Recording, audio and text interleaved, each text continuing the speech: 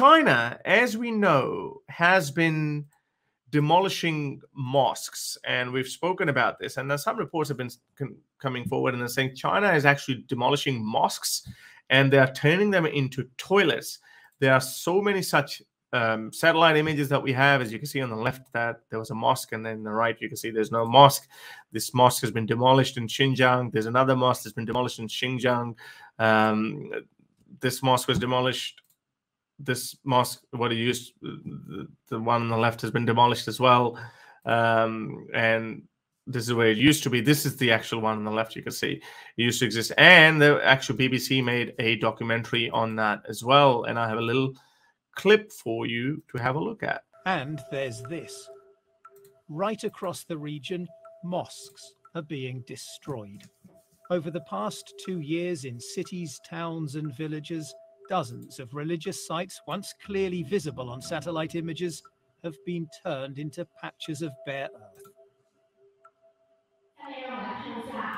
So, as you can see, BBC's covered it. There's so many other news stories that are actually confirming. And the sad part is, the whole of Muslim world has given them a green light. They've said, go ahead with it. We don't care.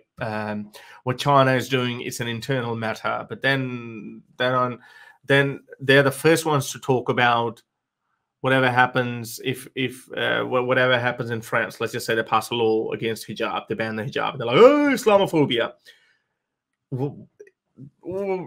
I mean, you got to be consistent. I mean, if you were consistent on both fronts, then I would be like, okay, you're sticking to your guns, and you are propagating what you believe in. But that's not the case. So there are now, there was a footage that I just lost, I think, that actually showed that they were dancing where a mosque used to be, which is kind of like, hang on, why are you not talking about that? Why are you not troubled by that? But as I said, there was a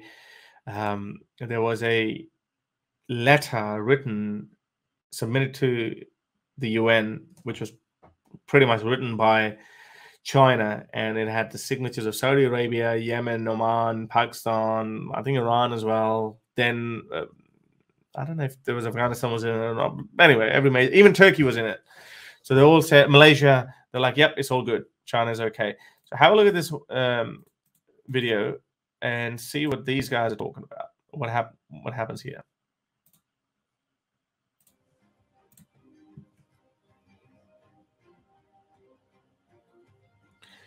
So toilet, liquor shops, all of these are being, mosques are being turned into that. Underwear factories, exposing China's campaign to criticize Islam. So that is all happening in China at the moment, and nobody cares about that.